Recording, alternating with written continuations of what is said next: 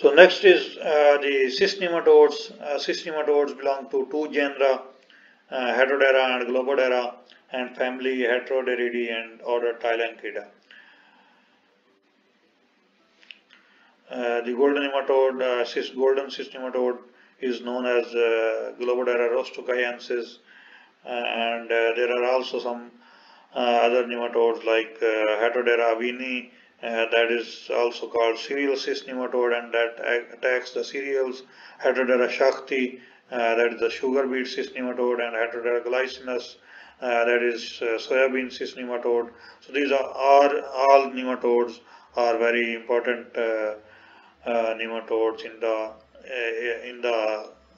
the world where the lower temperature prevails throughout the years. Almost lower temperature, like in the northern areas of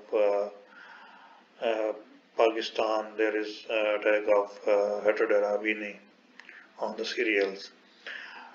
So 30 to 75% losses are recorded for these nematodes. Here you can see the symptoms of cyst nematodes. In soybean on sandy soils, soybean plants are stunted, leaves turn yellow and fall off early. Here you can see the symptoms on the soybean. Only few flowers and small seeds are formed in case of attack of these nematodes.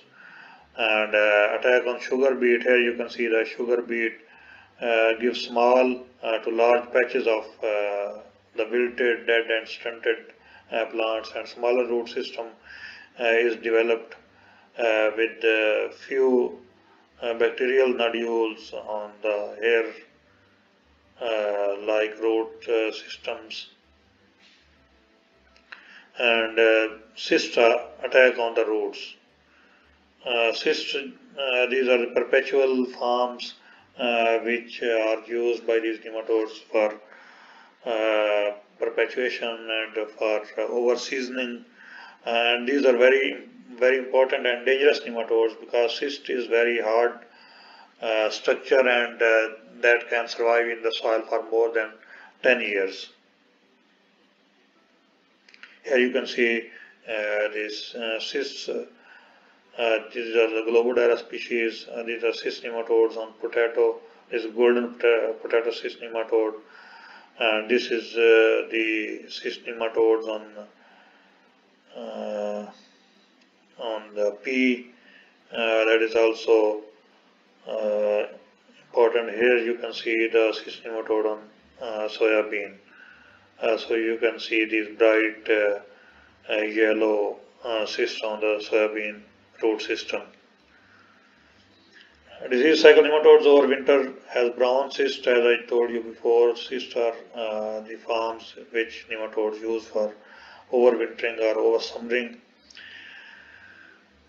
Fully developed J2 stage, second stage, juvenile stage, emerge from the cyst and infect the plants, and there they develop into J3 and J4 males and female nematodes.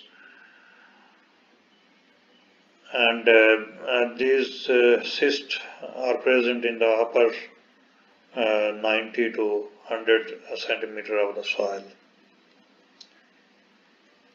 How we can manage the cyst nematodes? There are a few strategies which could be used. For example, resistant varieties, soil fumigation could be used. Several fungi like Fusarium and Verticillium, these are parasitic on the cysts of these nematodes. Early sowing when the nematodes are inactive, and crop rotation is very important. We can use the crop rotation. For example, we can use alfalfa or potato for the management of other than potato cyst nematodes, other nematodes than the potato cyst nematodes. So that was all about regarding the cyst nematodes. I hope you understand these cyst nematodes. Thank you very much. Assalamu alaikum.